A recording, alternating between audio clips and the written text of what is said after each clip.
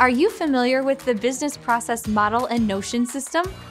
The BPMN system offers a graphic representation of your internal business processes. It's a visual aid that can help greatly in decision-making, collaboration, and optimization. Today, we will be taking a closer look at the BPMN model diagram. I'm Sissy, here with Jotform. Let's jump right in.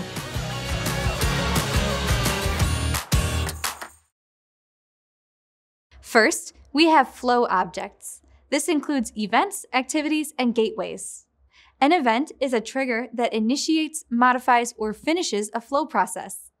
They are represented as circles on the flowchart, and they each contain a symbol that represents an event type. An event type can be a message, signal, timer, cancel, error, and others. An activity is simply a task performed within the flow process. This is shown as a rectangle with rounded corners. And a gateway is a decision point. It is represented by a diamond shape with a symbol inside to determine what type of gateway it is. It can be either inclusive, exclusive, event-based, or others. Then we have connecting objects. These are shown as solid, dashed, or dotted lines that point in various directions. A message flow shows the direction of a message between participants in a process and is represented by a dashed line with an arrow at the end. Sequence flow shows order of flow objects and is shown as a solid line with an arrow at the end. Then there's the association, which shows a connection between an artifact or text and flow object. This symbol is a dotted line. The swim lanes are the space where the process occurs and who is responsible for every part of the process.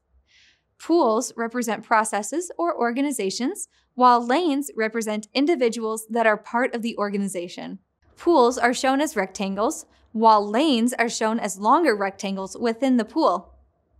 Lastly, we have artifacts. They provide more detail when needed. Data objects show the information that an activity needs.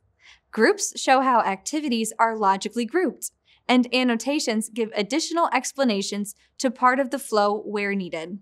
There are plenty of diagram tools that support BPMN, but the most popular are Lucidchart, SmartDraw, Microsoft Visio, and Draw.io. Okay, let's review. BPMN diagrams include flow objects, connecting objects, swim lanes, and artifacts.